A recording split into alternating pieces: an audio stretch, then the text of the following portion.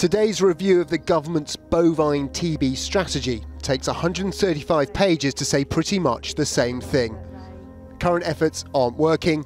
Farmers must try harder not to spread the disease.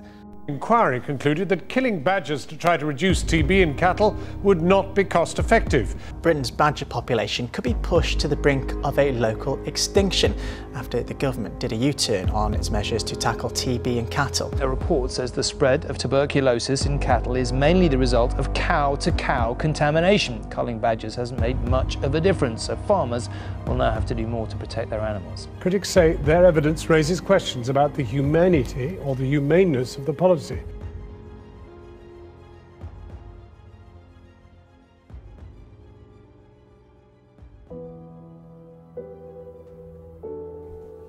Badgers are shy creatures. They're nocturnal, and this is one of the reasons why most people have never seen one live.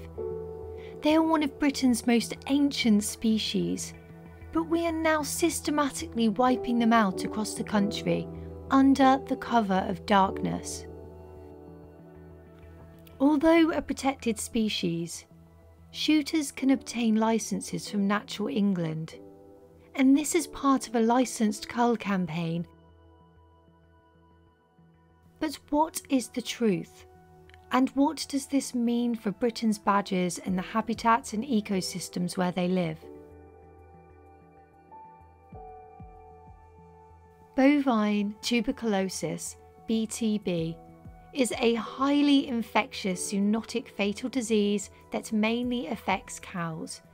It can also infect other mammals such as rats, foxes, deer and humans. In the 1960s, BTB was reduced significantly by farmers stopping the spread of disease amongst cows. Over the last 20 years, the number of cattle with BTB has increased. This has been said to be caused by an intensification of dairy farming, fewer cattle testing and movement controls.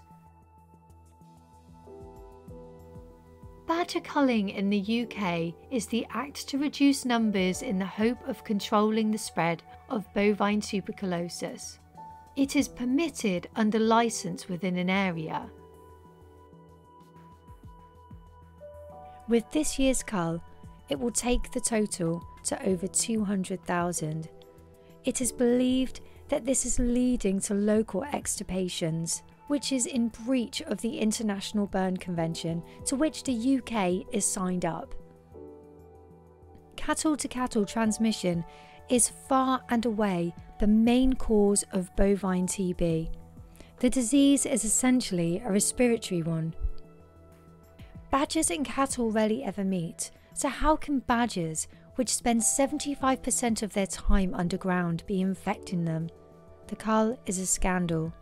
It's ineffective, it's costly, it's cruel and politically driven, and widely condemned as unscientific. There are no scientific conclusions that can be drawn from the pilot culls and have been described as an epic failure by the chair of Natural England's Scientific Advisory Committee in 2014. The most comprehensive scientific study of the effect of badger culling on levels of bovine TB in badgers and cattle, which ran from 1998 to 2006, concluded that badger culling can make no meaningful contribution to cattle TB control in Britain.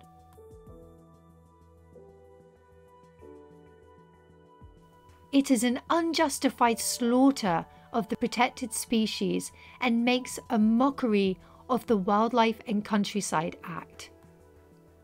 Thousands of badgers have been killed despite the opposition of independent scientists, animal welfare organisations and a huge percentage of the public.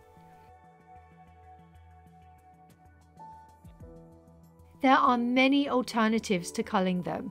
They can be vaccinated. We can improve the living conditions, the health and welfare of cows so they are less likely to catch the disease. We can improve biosecurity so that BTB is not spread to new areas.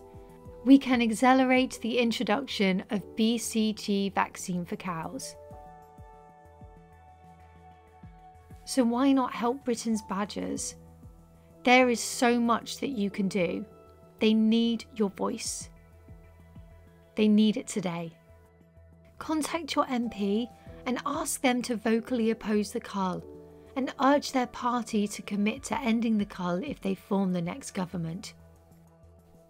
When the cull starts, join a peaceful wounded badger patrol by getting in touch with the local patrols.